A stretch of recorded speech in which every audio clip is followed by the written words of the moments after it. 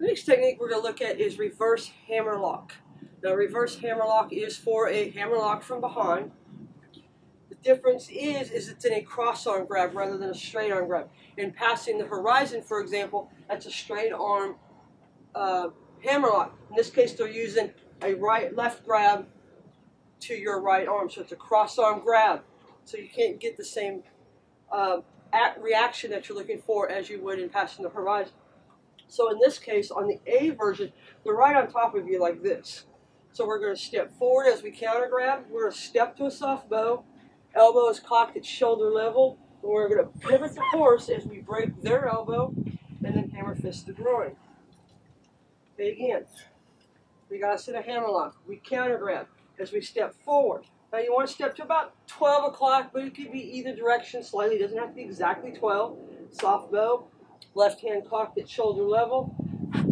Elbow as we pivot the horse, watching your opponent, and hammer fist the groin. One more time on A.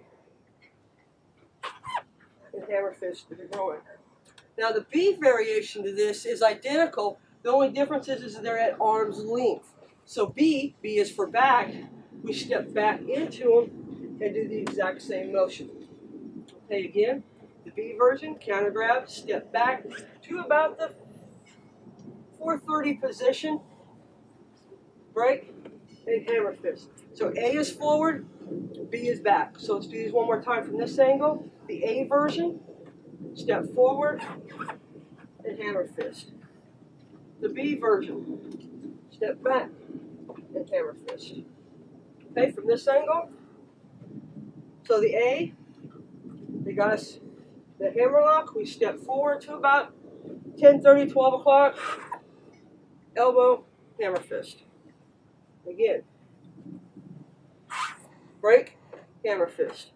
The B version, same thing, but step back. Okay, one last time. And that's reversing hammerlock A and B. So, the A version, they're on top of you.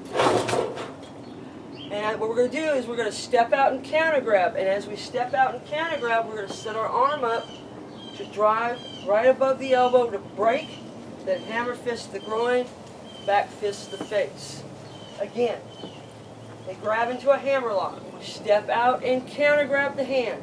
Break the arm, hammer fist the groin, and that's all there is. Again,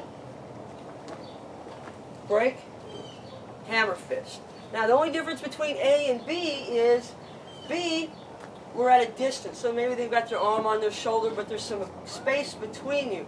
So stepping out really won't work. So we're going to step in and break the elbow, hammer fist the groin. Again, they counter grab. We step out. We break. We hammer fist. One last time.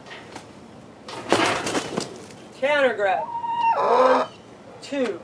That's called reverse hammerlock.